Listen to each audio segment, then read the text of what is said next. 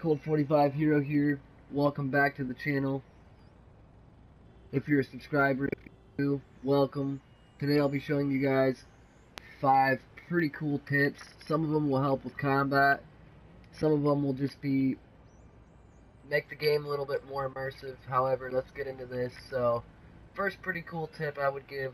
Some of you and a lot of you should already know these. Unless you're new to the game, then they'll be pretty good and useful for you. So the first tip I'd like to show is this one. Here, you can't see the background. You see how the background is very blurry and you can't really see anything? Well, if you would like to switch that, in order to do that, all you're going to have to do is go into your settings here. Go to down to your display, go to your in-game depth of field effects and turn that off. And then nothing will get blurry like that. Which is, I always play with it off. I like it a whole lot more like this. Alright, now for the second tip, this one's really cool. Open up your phone, go to your web browser, and a lot of people might know this and a lot of people might not. I'm not sure. However, if you're in your web browser, you can actually use your touchpad as a mouse and even a clicker. If you want to click on something, you can just press your touchpad in. That's obviously a PS4 exclusive tip there. But yeah, I'm literally using my touchpad, which I think is just lovely. I love that feature. Alright, moving on.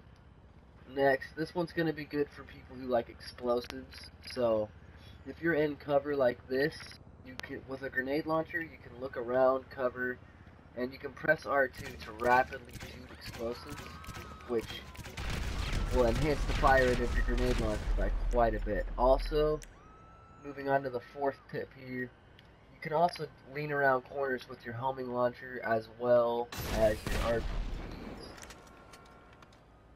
Like this is some pretty basic stuff for people who've been playing the game for a long time. However, if you're new, this would be extremely useful for you.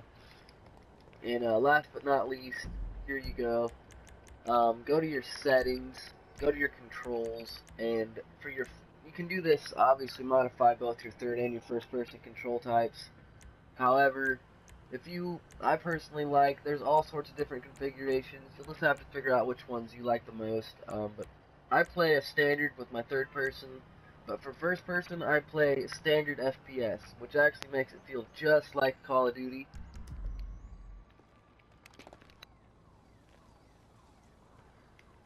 So I sprint with L3, which is pretty cool.